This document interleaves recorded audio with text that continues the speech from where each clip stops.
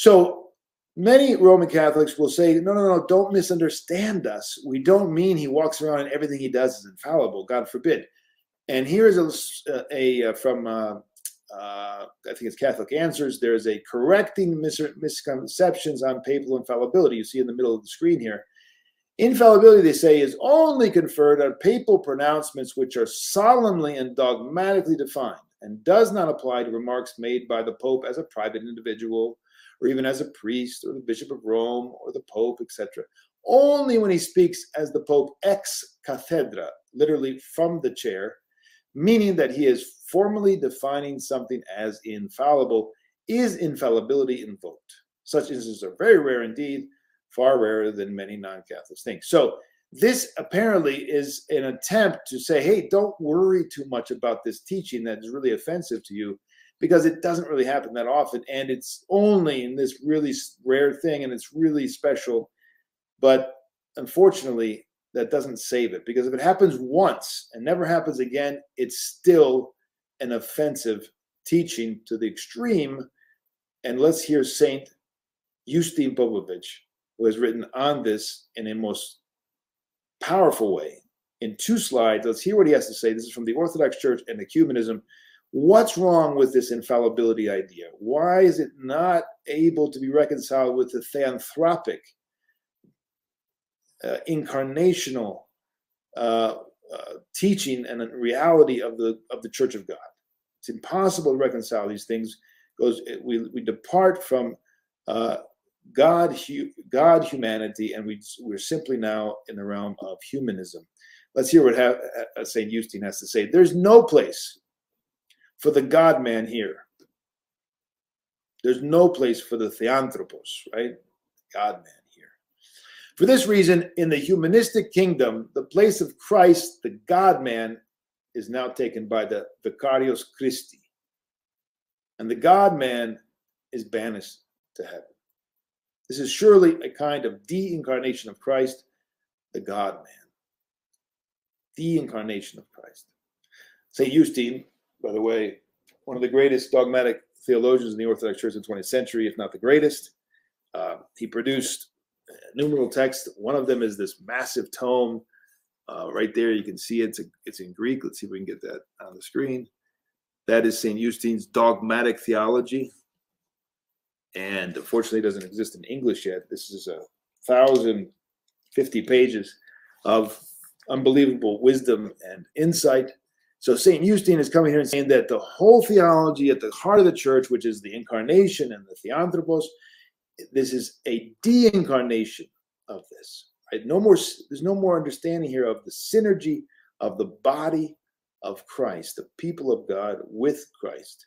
We now have a human who has this charism supernaturally, only alone, no longer the body, no longer the body together, but just him standing, and he is infallible. By the appropriating through the dogma of infallibility of all the power and rights belonging solely to Christ the God-man.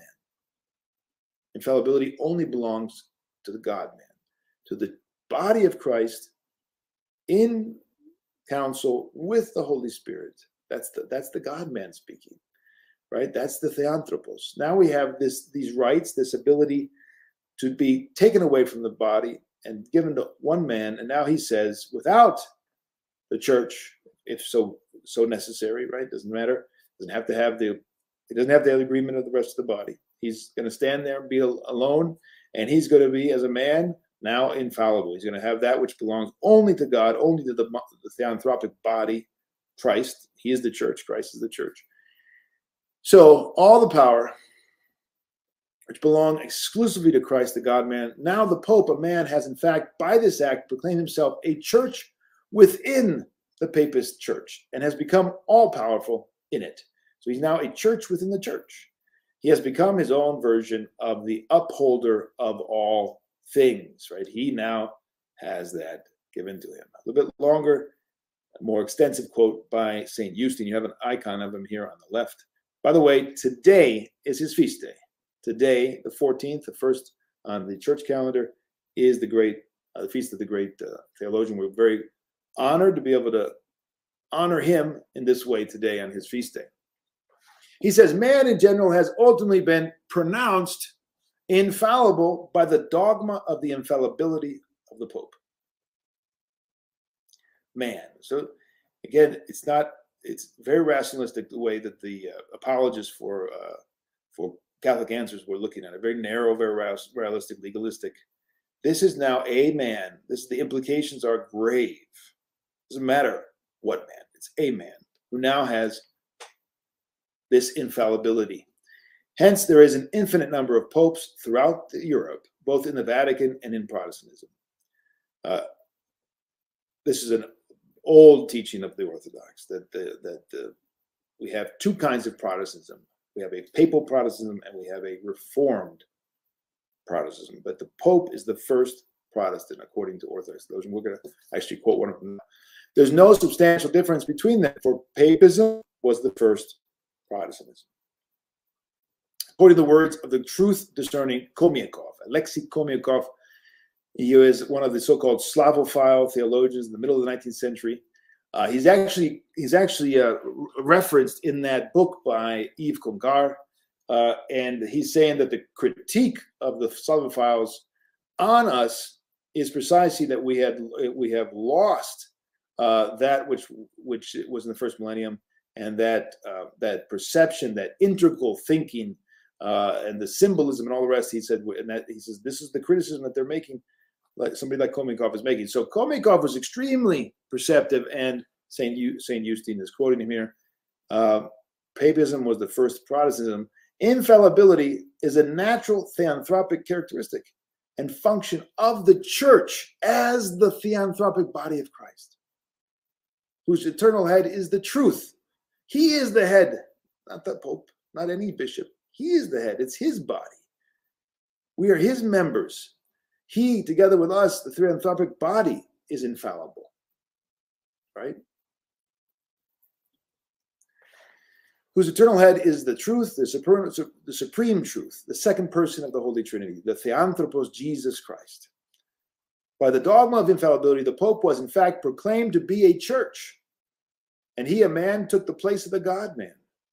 This was the final triumph of humanism, final triumph of humanism in the West. It was also through the second death. It was also the second death. He's referring to the book of Revelation here, of papism, the spiritual death, and through it of every humanism. But according to the true Church of Christ that has existed since the advent of Christ the Theanthropos in this world, as his theanthropic body, the dogma of the infallibility of the Pope is not only a heresy, but the ultimate heresy. It's not only heresy, it's the ultimate heresy. No other ecumenistic heresy has so radically and so comprehensively risen against Christ the Theanthropos and his church as papism has through but the dogma of the infallibility of the Pope, a man, right? So there's nothing like this. This is the extreme in terms of departure from the theanthropic body of Christ. This is undoubtedly the heresy above all heresies. It is the horror above all horrors. It is an unseen rebellion against Christ the God-man. It is, alas, the most dreadful banishment of the Lord Christ from the earth. It is the repeated betrayal of Christ, the repeated crucifixion of the Lord Christ, not on a wooden cross this time, but on the golden cross of papist humanism. All this is hell thrice over for the wretched earthly being called man. I mean, you can't get much powerful than that here. This is one of the... Now, why am I sharing this? People who might be interested in Orthodoxy, maybe some Roman Catholics here tonight, and they're interested. What does the Orthodox Church have to say about Catholicism? I'm sharing this because at the heart of the Orthodox Church in the 20th century, this saint holds prime place. And I want you to know that they're not telling you the truth all the time. Online, some of the political figures in the church, or the ecumenists, or the kind of superficial Orthodox who don't know what they're talking about. This saint is revered throughout the Orthodox Church, and his wisdom has been embraced by the church. They've declared him a saint, and his writings have been translated in many languages. As I showed you here, his dogmatic text has been translated into Greek, and now it's being translated into English. So this is at the heart. This man, this theologian, this saint is expressing the heart of the church, which is the theanthropos. Christ is all in the Orthodox Church. It's absurd and a blasphemy to put a man and call him infallible, when that infallibility is only when the full Christ, God-man, the God-man is present. And that means his whole body with him at the head. That's the theanthropic nature of the church. So it's a heresy of heresies for the Orthodox.